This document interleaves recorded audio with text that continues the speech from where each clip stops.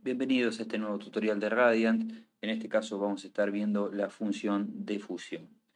La función de fusión nos permite ver en un mismo volumen dos secuencias diferentes, como su nombre lo indica, fusionadas. Algunas secuencias caracterizan bien algunas estructuras anatómicas, como por ejemplo los nervios craneales, mientras que otras caracterizan mejor estructuras como las estructuras vasculares.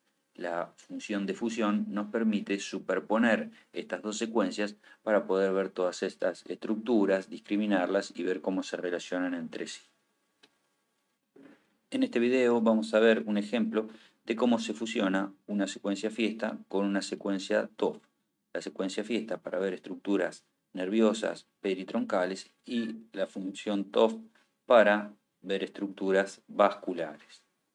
Vamos a abrir esta carpeta que contiene un estudio de resonancia magnética donde se realizaron estas secuencias, fiesta y 3 de TOF, es decir, una angioresonancia magnética en el caso de vasos intracranianos.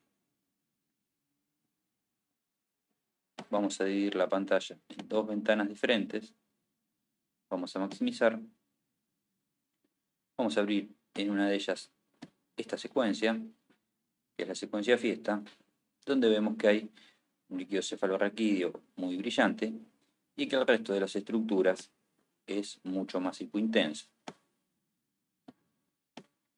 Se genera un fuerte contraste entre las estructuras nerviosas peritroncales y el líquido del espacio subaracnoideo, lo cual nos permite distinguir el trayecto y las características anatómicas de esas estructuras nerviosas.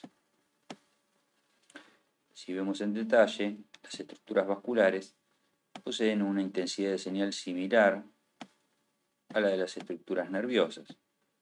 Esto va a hacer que en determinadas ocasiones sea difícil diferenciar unas de otras. Podemos ver, por ejemplo, a nivel de la cisterna interpeduncular, la emergencia del tercer par craneal del lado derecho y también la emergencia del tercer par craneal del lado izquierdo. Si seguimos el trayecto de ese par craneal, vamos a ver que en un punto llega a ser indistinguible de esta otra estructura, también hipointensa, y su recorrido se hace más difícil de caracterizar.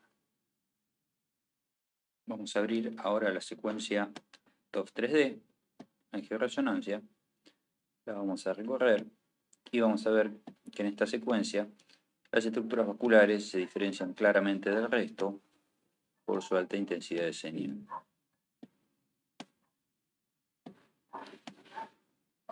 Se advierte a nivel de la arteria basilar, a nivel del tope de la arteria basilar, una dilatación sacular que corresponde a un aneurisma. Si observamos bien, vamos a notar que a medida que nos desplazamos por la secuencia TOF, también se produce un desplazamiento en la secuencia fiesta. Esto quiere decir que ambas secuencias están sincronizadas y esto nos va a permitir hacer la fusión.